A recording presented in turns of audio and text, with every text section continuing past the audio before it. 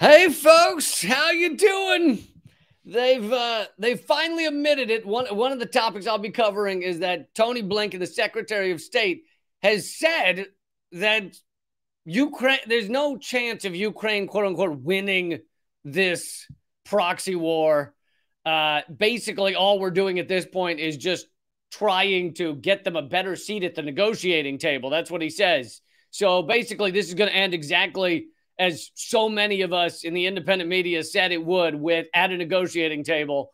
And yet we've dragged this thing out and will continue to drag it out as long as possible. But I'm going to get to that in a minute. Since he's already here, I want to start with my esteemed guest. I'm very excited to have him.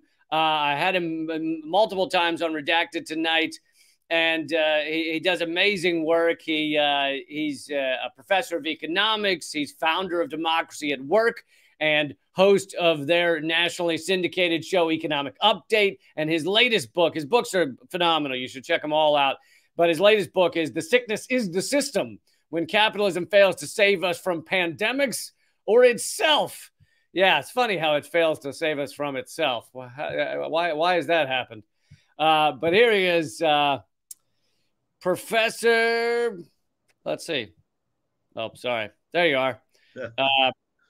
Professor Richard Wolff. Glad to be here, Lee. Thank you. Yeah, it's great. It's great to have you here. I know how long some of these answers take to these questions. So even though I've got your 15 minutes, I only have 2 or 3 questions planned because these are deep subjects, and I love how well you cover them, how clearly you cover them.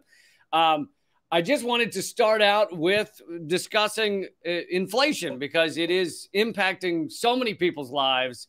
Basically the piece of paper I was told means this much now means 80% or 90% of that much, and it impacts my life. And why is it? And why is it happening now? Because, we're told that we all just need to tighten our belts, and corporate America's doing all they can to deal with this, to help us out. But really, I don't think they are. Well, I don't want to scare anybody away, but the simple economics of this story is so straightforward and simple that you can understand why so much time, energy, and money is spent trying to make it obscure, complicated, difficult to understand, and all the rest. So let me try to be as quick as I can. An inflation is simply when prices go up. There's no mystery. There's nothing complicated. It's a general notion that prices are going up. Not every price. Some can go down. Some stay the same. But in general, the movement is up. Okay? Number one. Number two, the first question to ask, why do prices go up? And even to get at that, we ask the question, well, who raised the prices? It doesn't happen by itself. It doesn't happen overnight in the grocery store that all the potatoes cost more than they did yesterday. Somebody does it, and we know who. It's the employers of America. If you've ever been an employee, you've probably noticed that your job description does not include setting the price of whatever it is you help to produce in your factory, your office, or your store. The boss does that. Employers are less than 1% of the population. So if there's an inflation, that 1% less is the one raising the price.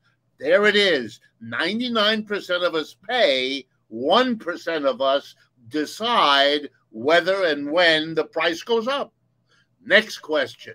Why would the employers raise prices? The answer is the same answer given to every other question you ask employers. Their job is to make money for their businesses. We're in business to make money. That's what they tell us. There's no reason to doubt them. Therefore, the answer to the question, why do you raise prices, has to be because it's the best profit strategy now available to me. Under these circumstances that we have now, I can make money by raising prices, so I'm going to do it. And if it weren't the case, I would be doing something else. For example, I'd be laying off workers or buying more machinery or moving production overseas. I do all those things when those are the best strategies to improve my profits. So there you have it. And inflation is when the business community, the employers, decide that's the way they're going to juice up the profit. And you can see why. They can't produce more goods because the Americans can't afford them anymore. They can't do that. They can't go overseas anymore because the relationship between the United States and the rest of the world is deteriorating at such a rate that it's becoming more and more dangerous, more and more iffy, if it even makes sense to spend all the money to move your facility overseas. So those options aren't there. We have a movement against immigration, so bringing cheap labor here has been kind of closed off. So the opportunities are shrinking, and one of those that's juicy and left is to jack up the prices. That's what they're doing. That's the issue. And if you wanted to stop it, what you would have to do is go right there and do that. And I think it's worth a moment to explain that we've done that in the United States. Conservatives have done that. The last example, Richard Nixon, August 15th, 1971. He goes on radio and television. He's the president of the country at that time, and he says we have a terrible inflation, which we did at that time. And he said, I'm going to bring it to an end, and here's what I'm going to do. Tomorrow morning, that's the 16th of August of that year, if you're a business and you raise your price, we're going to come and arrest you and throw you in the clink. So my advice to you is, don't do it. And as of the next morning, they stopped doing it. Inflation was over. It was supposed to go for 90 days as a kind of cool the economy down, but it was extended. It is usually credited with having gotten Mr. Nixon to win the next election because he had brought inflation to a stop. Yeah, Biden has not mentioned that as one of his tools. No, he doesn't mention it, doesn't talk about it, has a case of amnesia, either general or specific, but you can't really blame him. You know, I like to make the joke that I was a graduate student at Yale University getting my PhD in economics, and one of the classmates around the same time was this young woman named Janet Yellen. She's come a long way in the world, but I know what she learned because I learned it in the same room from the same professor at the same time. She apparently did not advise Mr. Biden of what the history was, what he could have done.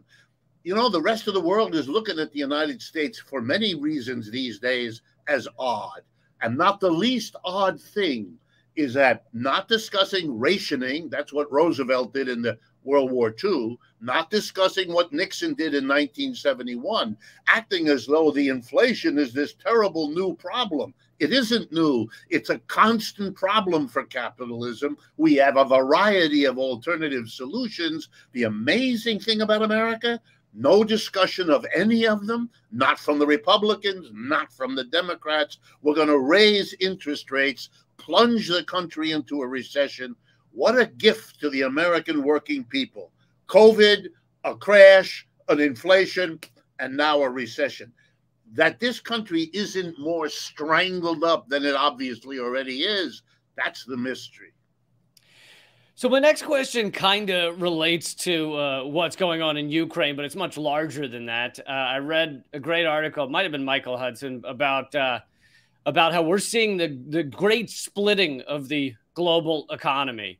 We're seeing Russia and China uniting in a separate, really, economy, and the U.S., the petrodollar, the Western central banks in the other one. And the U.S. is picking these fights, the proxy war in Ukraine, the trying to create a proxy war in Taiwan, in order to try and force the other countries to get behind us, as well as justifying so many sanctions, such as all the sanctions we put on Russia, which it seemed to have all backfired. But can you talk a little about, is that what you're seeing, a great splitting of the world's economies? Yes, I'm afraid so. But I see it from a slightly different angle than perhaps other people do. There's no question that whether it would have happened anyway, whether it would have happened maybe a bit more slowly, The coming together, particularly of China and Russia, has to be a historic process. Russia is the largest country by geography on this planet. China is the largest country by population on this planet. Both of them are pretty closely allied now with India. That gives them virtually a power in terms of natural resources, people, location. I mean, it is kind of stunning. The Chinese know it. They are the growth miracle of our time. They are building this Belt and Road initiative. People should understand that most of the rest of the world sees the United States, and I believe this is an accurate perception, as being a declining empire, a declining power vis-a-vis China leading an alternative contester. And we shouldn't be surprised. We were the rising power as the British Empire was declining.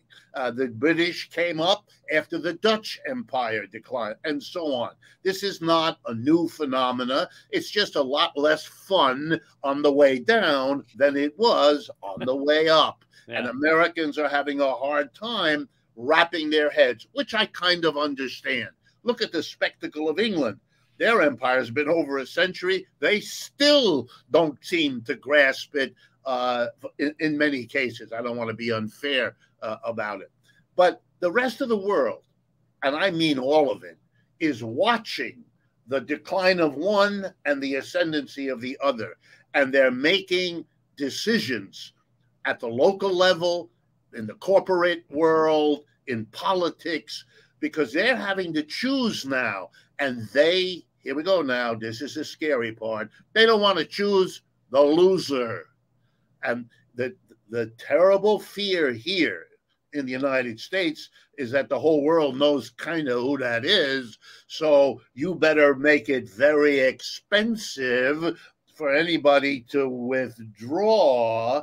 And so everybody is maneuvering. Let me give you some examples. One of the best allies the United States has in what it's trying to do in the Ukraine is the neighboring country of Poland.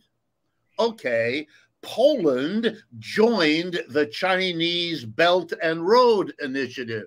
Uh-oh, what's going on? Answer, playing both sides. Hungary is part of the European Union and is a complicated player there. They are the first country that joined the Chinese Belt and Road. Greece is now completely integrated into the Chinese Belt and Road. Even the Europeans, even those with conservative governments, even the Scandinavians are having to reassess. Yeah, they are showing America solidarity on Ukraine, but I'm afraid the honest explanation is that doesn't cost them very much, like very little. Meanwhile, they're cutting deals and trying to figure things out. And the sad thing is, it's so far gone that what the United States is doing is almost making it worse. It is now trying to stop exports of American goods that might speed up development in China. That's way too little, and that's way too late. The Chinese have shown they can compete on all technical levels with the United States, outdoing them in a growing number of them. You can't do it. You can't put the genie back in the bottle. It doesn't work. And you'd be much better off coming to terms. And let me conclude by saying that's our history. When the United States wanted to be independent, we had to go to war with Britain, the Revolutionary War, 1776. The British lost. They were shocked. In 1812, they tried it again. They were defeated again. They couldn't do it. Meanwhile, the United States is growing and growing, and they threw in the towel. They cut a deal. They became an ally. All right, let's take a page from our own history. Maybe the best way to deal with Russia and China is come to an understanding of sharing the problems we have, starting with the climate, which we have to share around, and maybe make it a more general sharing so that we don't end up in fruitless, horrible wars, no longer contained in little enclaves like Ukraine, but becoming global. and then it's all over, and people feel that risk in the air more than they have probably ever in our history. Yeah, I think I like the example of the British Empire, because I like that you point out that they kind of saw the writing on the wall. They couldn't accept it. They kept trying to retake America, and eventually they had to think of other options. I have to be a little careful with the British Empire because, you know, it went so far that Britain became the kind of, how shall I say it, poodle of the United States. Yep. And we don't want that image because Americans are fearful enough about what will happen with the Chinese. But at this point, I like to give people a reality check and remind them. The GDP, the gross domestic product, which is a simple measure economists use how big an economy is. It measures the total output of goods and services in 1 year of a country. So the GDP of Russia right now is about $1.5 trillion. The GDP of the United States is $21 trillion. Everyone has to keep in mind that's the relationship. It's David and Goliath, and it's not too happy which one is which, but you can figure it out. Where's China? China has a GDP of 15 trillion. It's the success story of this century. No country, let alone a big one, let alone a desperately poor one, has done this kind of explosive growth in this short a historical span. That country has figured something out. We would be way better off learning and exchanging what they figured out about growth and how to make a poor country rich, which is the #1 problem of this planet, maybe not visible from the United States, but it should be. We'd be much better off working something out and learning than this confrontational approach of slowing them down and prohibiting them and sanctioning them. None of that works. It never has. It's not going to work now. Russia is doing well economically relative to the West. I mean, they have their problems. The war is costing them. No one should have illusions about that. But the notion of the big, powerful U.S. just dictating, that's over. And the sooner we understand it, the less damage we're going to be doing to ourselves as well as the rest of the world. All great points. I couldn't agree more. Yeah, China has taken 800 million people, I think, out of extreme poverty, which is what, over 2 United States' worth of people in just the past, few decades. But thank you so much. I know your time is very valuable, and it was great having you here. I highly recommend everybody check out Economic Update and Democracy at Work. And thanks again, Professor Wolff. And thank you, Lee. You make people laugh, but you make them think as well, and that's a double gift. I appreciate it. Talk soon. All right, there he was, Professor Wolff. Hope you enjoyed that conversation.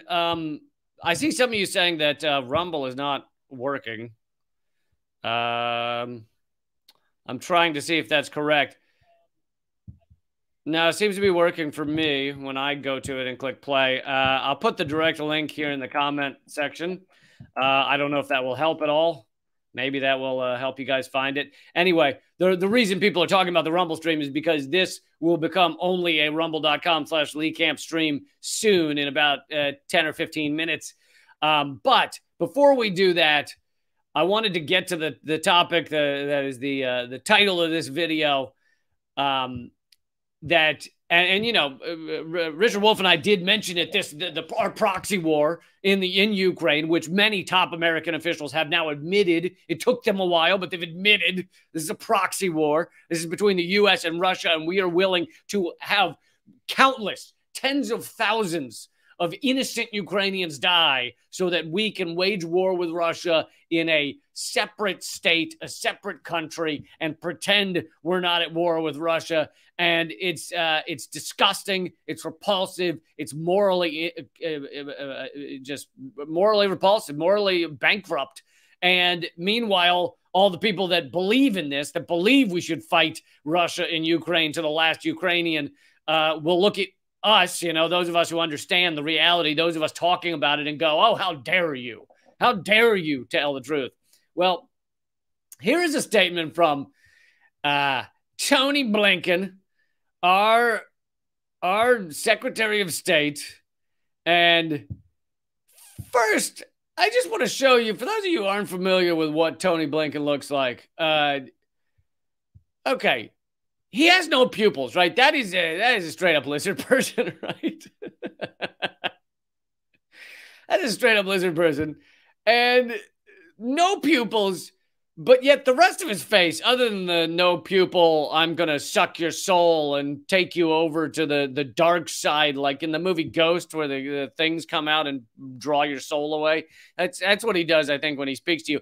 But outside of just having no pupils, the rest of him looks like he's going to sell you like a blood transfusion that's going to keep you younger. Like, I feel like that's, probably what he does on his weekends. Sells like blood transfusion to the ultra rich, coming from, it's like virgin blood or blood from puppy dogs or something that, you'll keep you young. You'll live an extra 40 years if you have puppy blood in you, because puppies are so young and playful. It'll keep you young. Just like a real fast talk, and like used car salesman, except it's used blood salesman. I challenge anyone to prove me wrong on that. So that's Tony Blinken. But this is a statement that was just put out 2 days ago by Tony Blinken, reposted here by the U.S. Embassy in Ukraine. And here he is. This is just a few days ago. U.S. Department of State. Immediate release statement by Secretary Tony Blinken. And there's plenty of hilarious propaganda in this statement, such as nearly 6 months into the unprovoked and brutal assault on Ukraine. Brutal, yes, because all war is brutal. Unprovoked.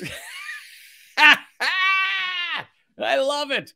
Unprovoked. Now, I'm opposed to the Russian invasion because I'm opposed to all war and all bombing of innocent civilians, etc. Now, that doesn't mean they're aiming for innocent civilians, but in every war, innocent civilians will die if it involves the type of bombs that we use these days. But unprovoked, it was provoked for fucking years. Years. They've been provoking years. The U.S. has been surrounding Russia with missiles, surrounding Russia with NATO, expanding NATO, creating a Nazi-backed coup in 2014, putting in our guys that will do whatever the fuck we want. Unprovoked. Anyway, filled with loads of propaganda. But this is the key part of it, which is really a groundbreaking admission when you think about it, and hardly being talked about or covered by almost anyone. Tony Blinken, Secretary of State. And by the way, I think he's making most of the, like half the foreign policy decisions. Biden's not making any. The rest are probably made by the Pentagon. But Tony Blinken says, we will continue to consult closely with Ukraine and surge additional, this is after sending weapon systems, more weapon systems to Ukraine, by the way, and surge additional available systems and capabilities, carefully collaborated to make a difference on the battlefield. And here's the key part, and strengthen Ukraine's eventual position at the negotiating table. At the what? I thought Ukraine was going to win this war outright. I thought this was going to end with the U.S. giving some missiles to Ukraine and then Ukraine beating Russia and Russia running away. And that's how it was going to end. And that's why it's worth fighting a proxy war where we allow tens of thousands of Ukrainians to die and millions to be displaced. I thought that was how it was going to end, because that's the only reason to really fight, right? Not at a fucking negotiating table. If it was going to end at a negotiating table, we should have negotiated from day one, right? Meaning we who are pressuring Ukraine, the U.S. government pressuring Ukrainian officials. I mean, they basically own several of them. But if it's going to end at a negotiating table, then fucking do it now and save tens of thousands of lives.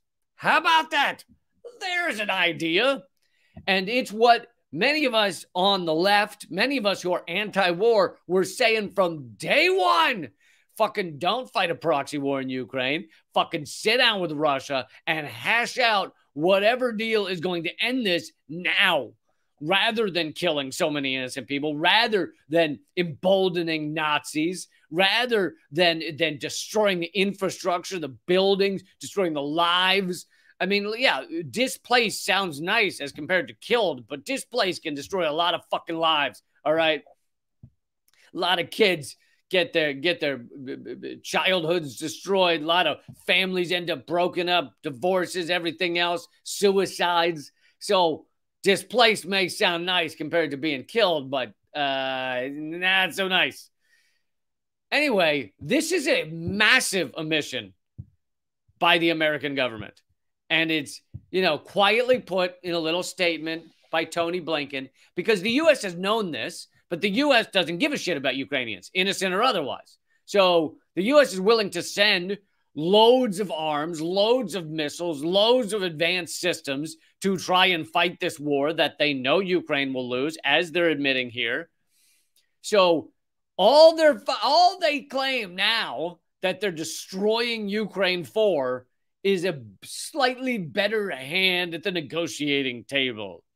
But as this goes on, and Russia is the more powerful entity here, do you really, no matter how many arms the U.S. sends there, do you really think that Ukraine's hand is going to get bigger, stronger? You think they're going to get stronger hands if you just let them continue to try and fight a much more powerful, much more heavily armed military? Or do you think their negotiating hand gets worse by the day? It's so fucking sick to watch the U.S. do this. And here they are. And think about the admissions. So, I mean, look, I hate being right. I hate being this right. Because it'd be great to be wrong, and that, the U.S. is actually fighting this for a just cause. We're actually doing this because we want to help people, and we were helping Ukrainians. Awesome. Wow. I was so wrong. That's so great for them. But of course, that's not the case. I'm not that wrong. I'm sorry. So many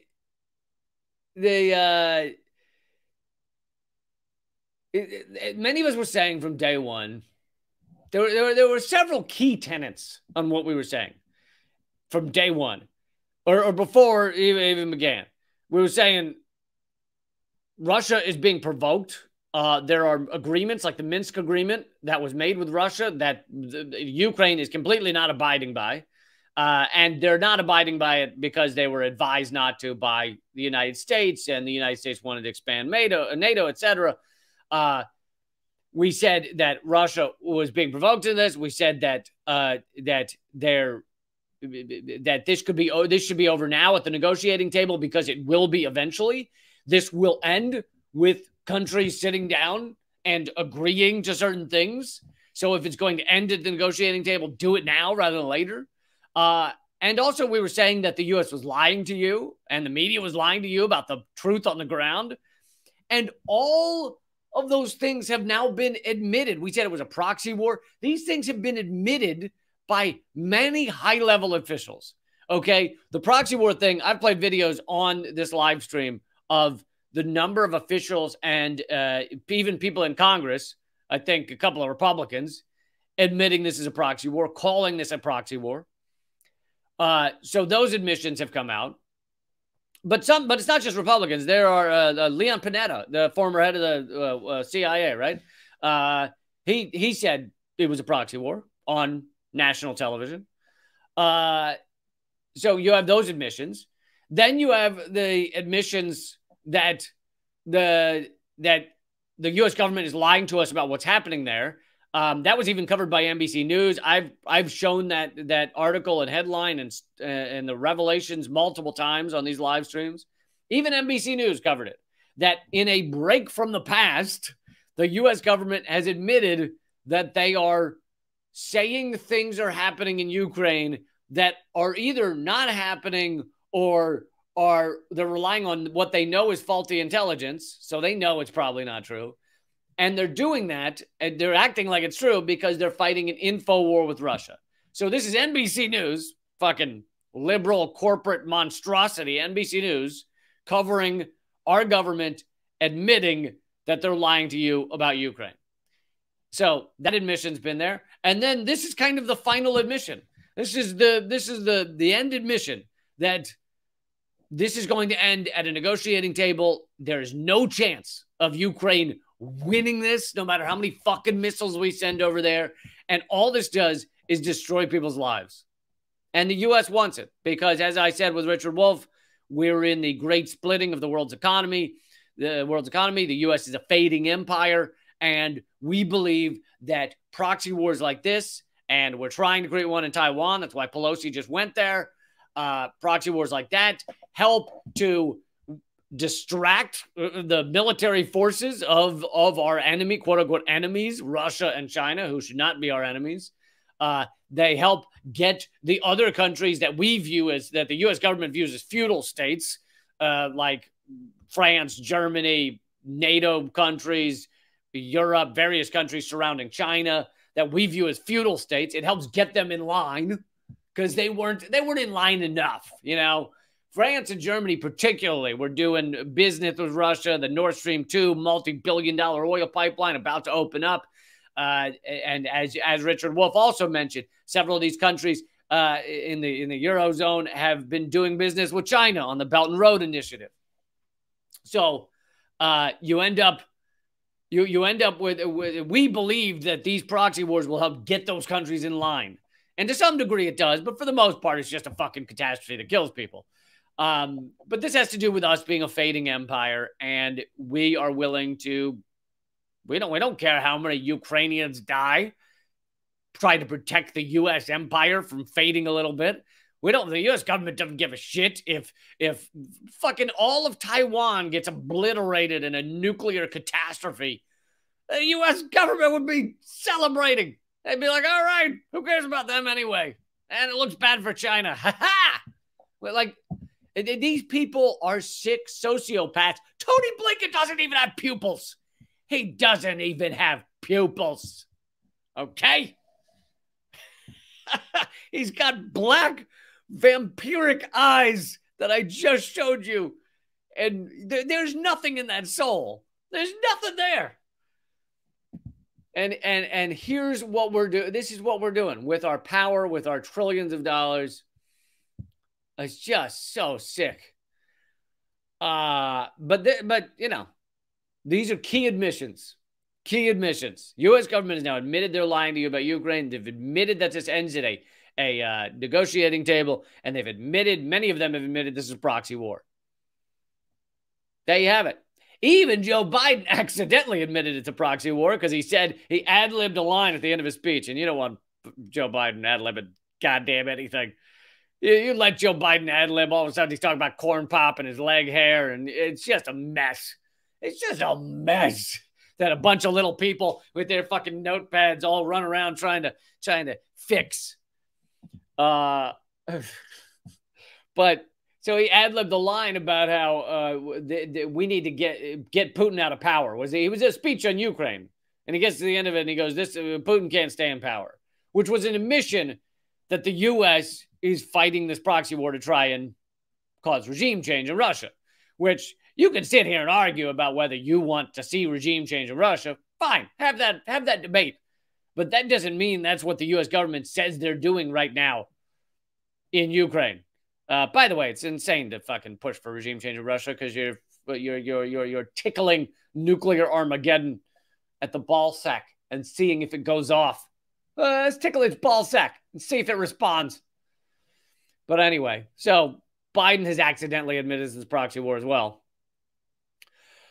All right, folks, this live stream will continue at rumble.com/Lee Camp. I'm about to continue my series, a multi-part series on the 43 reasons that capitalism is unredeemable, that capitalism will inevitably collapse. 43, not just a couple, 43.